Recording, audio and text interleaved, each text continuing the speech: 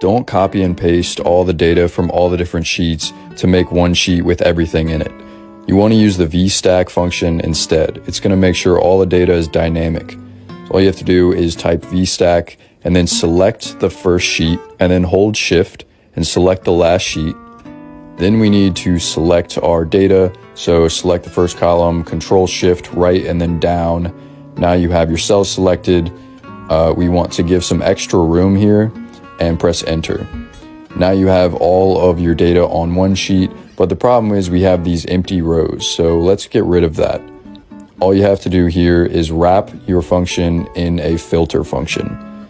So we're going to type filter, and we're going to copy this VStack that we have here.